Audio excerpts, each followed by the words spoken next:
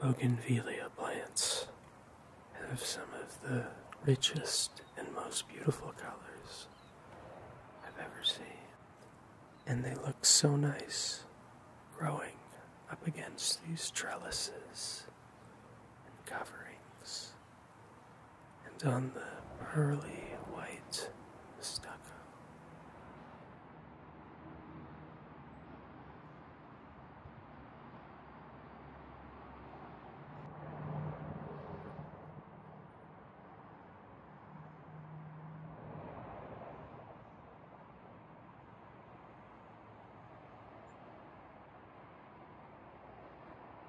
First time I went to LA was in 2006. Maybe it was 2007. But regardless, at the time I was very into the Red Hot Chili Peppers. And that was my sense for what LA was like, was how it was romanticized in their music. How LA was sort of an epicenter for all of the most beautiful and bright things in the world. I was very excited to be there. The malls were all bright and bustling. There were Sony Ericsson stores. And GameStop sold N-Gage. And people wanted to talk to each other a little bit more than they do now.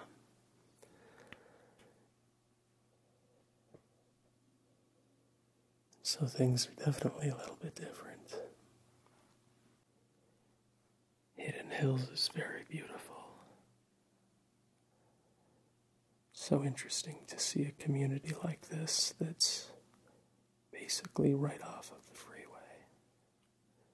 and still has this wide open space, all this horse property. Sort of an amalgamation of ranch style living and suburban valley living. And I think that a lot of LA's like that, because LA's sort of a melting pot of media, culture, and arts.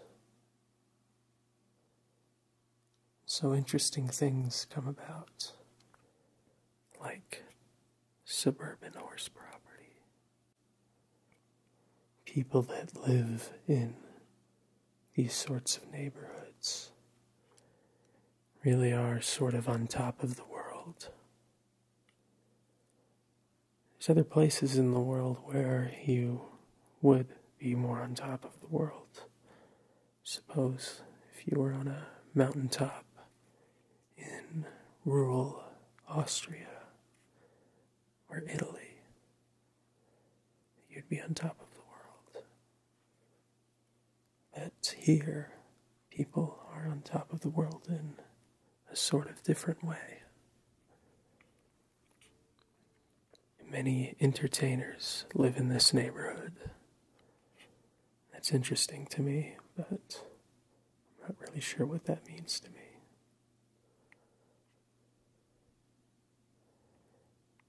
I guess to me it would just mean that the home prices are going to be higher.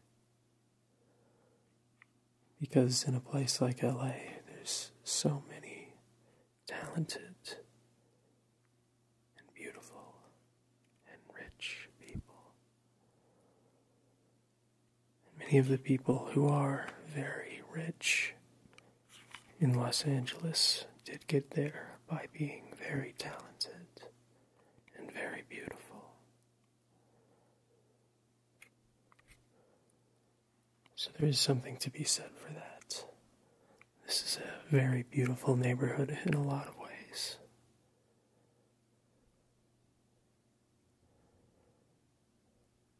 But it's also very expensive.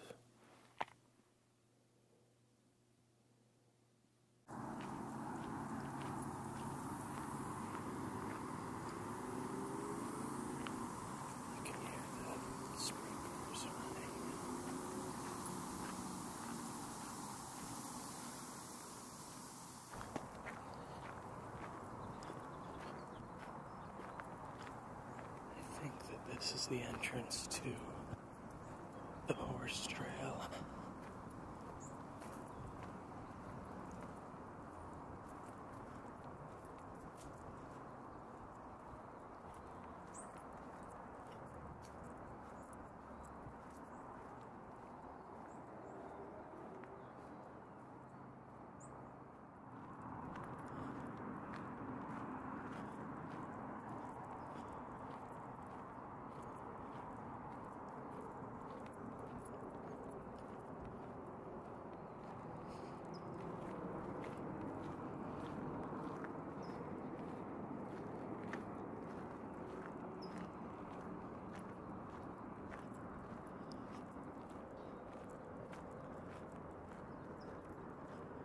This trail is at a 40 to 50% grade. And I don't believe that's going to stop us from getting up it.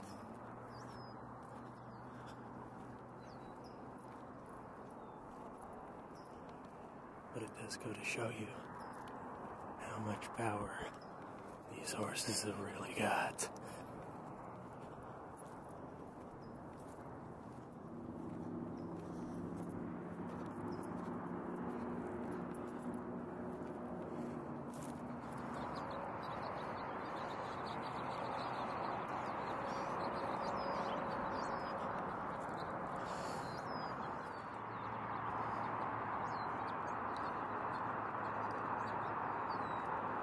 We're on top of the world out here.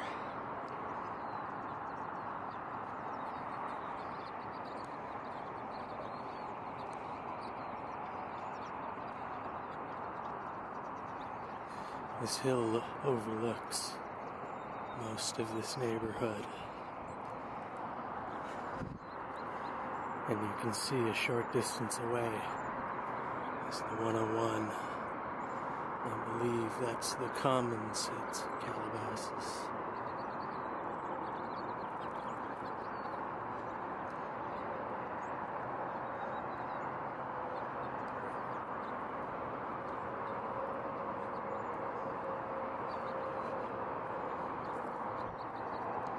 It really is a beautiful place to live, although it's very expensive and very busy.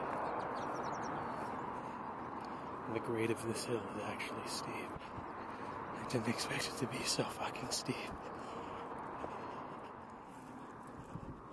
What you do notice, though, is that the way the neighborhood's nested up against the hills here is it is quite a bit quieter once you come down the hill.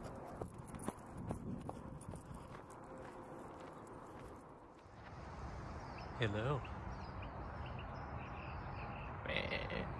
Meh.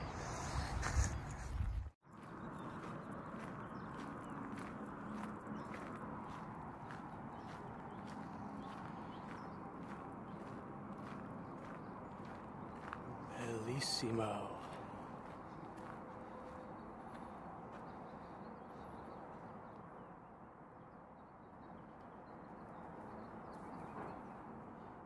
Yep, he wants to come say hi. He's a beautiful horse.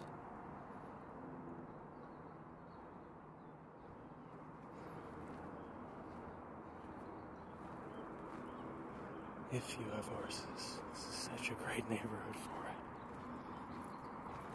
And I do think that many of the people in this neighborhood are very beautiful riders.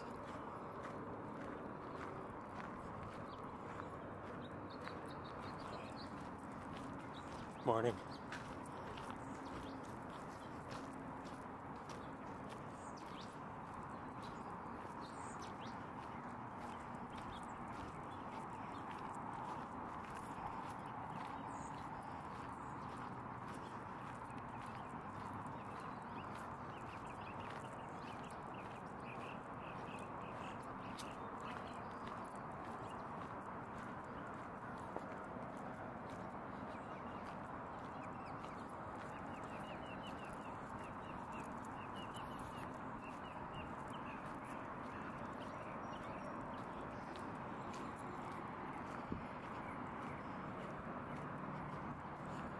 the day's calling out to us. Got up fresh, had a beautiful walk, and it remains to be seen what awaits.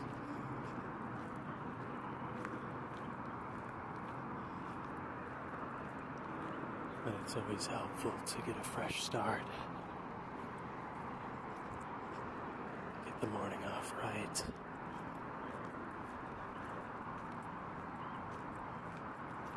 To lay down a good foundation for the day.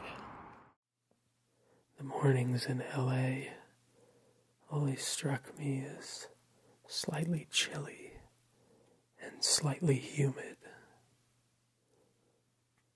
And it does remind me of particular mornings over 10 years ago.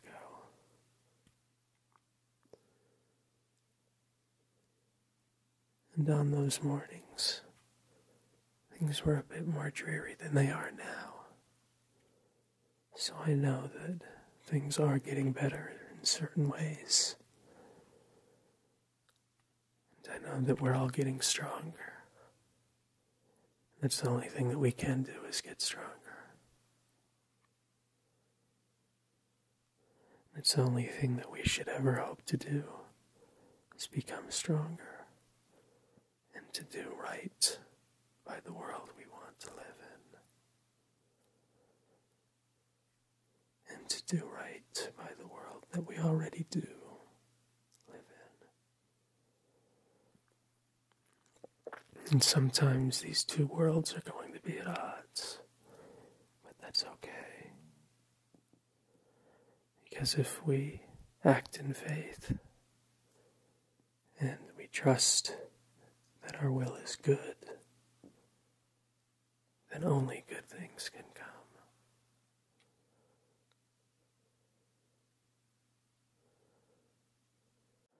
And so LA is a bit familiar, but also clearly not as I left it. Last time I was in LA was over 10 years ago. And I think that was sort of the beginning of the social media revolution. And I think that going back to LA has shown me how different public places are. And that's exacerbated now due to COVID, but people do have a different character in public these days. And I'm also older, so it's tough to say where that one ends and the other begins. But things do feel different. Some people do look you in the eyes, though. It was bittersweet to be leaving, because I got to see people who I haven't seen much in a very long time.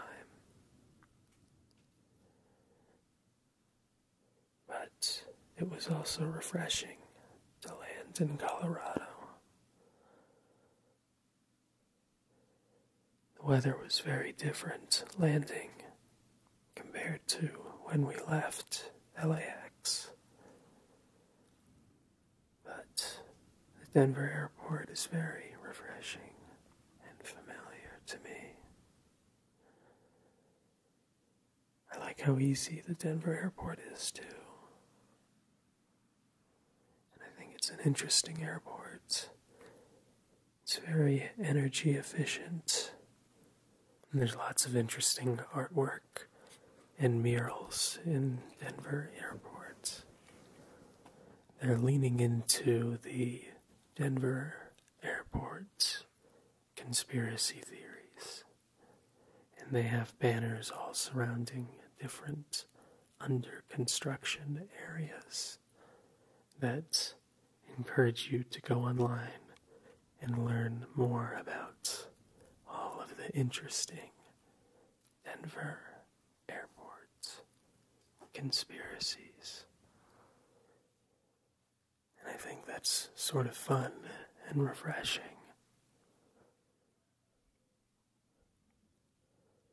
Denver is very fun and refreshing to me. Coming back from LA was more refreshing than I would have imagined.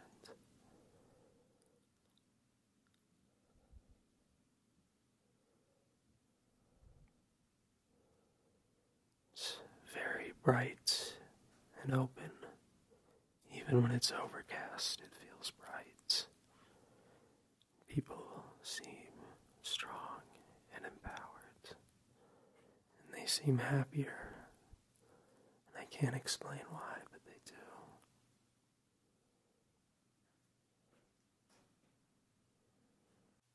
The food in LA was very exceptional, and it's good to see that restaurants are thriving, even if people aren't necessarily going to them as often. Many restaurants are moving to do more delivery meals. I don't usually opt to have food delivered because I enjoy going to restaurants.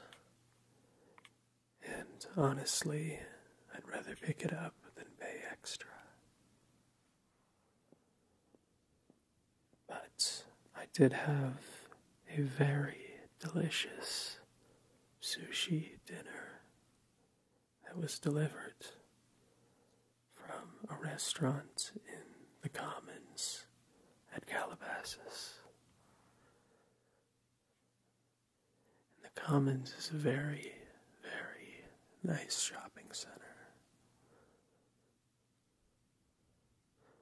Most of the shopping centers in the valley are pretty nice, if you ask me.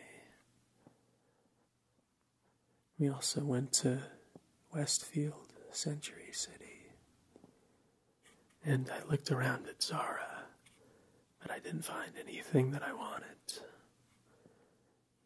And then the next day we went to a thrift shop, and I found a Zara shirt that I really liked, and it had very bright assortment of flowers on it. It was sort of a hand-drawn style, kind of similar to what you see on Stumptown's packaging and marketing material for their coffee. And I always like really bright floral designs.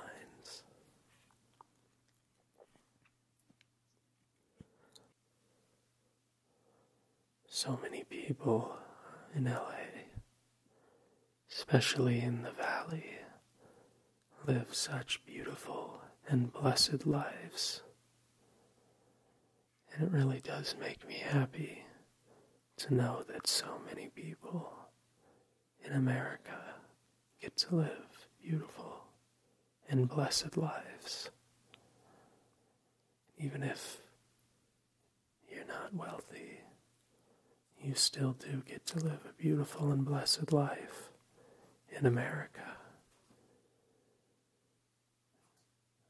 Many parts are very, very nice, and some parts are not so nice, but there is a mobility to America, and I do believe that anybody with the right mindset can take it upon themselves to live a blessed life in America. And that makes me happy. And it makes me happy to see the different sorts of blessed lives that we can live, because there is so much variety in America. And every place that you go is going to have a bit different of a character. And the people are going to have a slightly different look in their eyes. And that's the case for just about everywhere you go in the United States. Everyone has a slightly different look in their eyes.